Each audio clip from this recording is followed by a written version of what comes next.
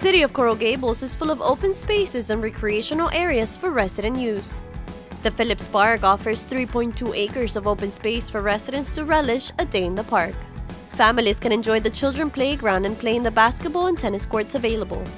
The park has beautiful views for an afternoon stroll, and pavilions are available for rent to anyone looking to celebrate a special occasion in the park. Phillips Park is open from dawn till dusk and is located on 90 Menores Avenue.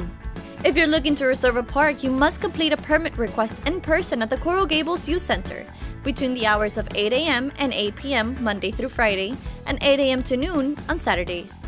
For more information on our parks, visit coralgables.com/parks recreation.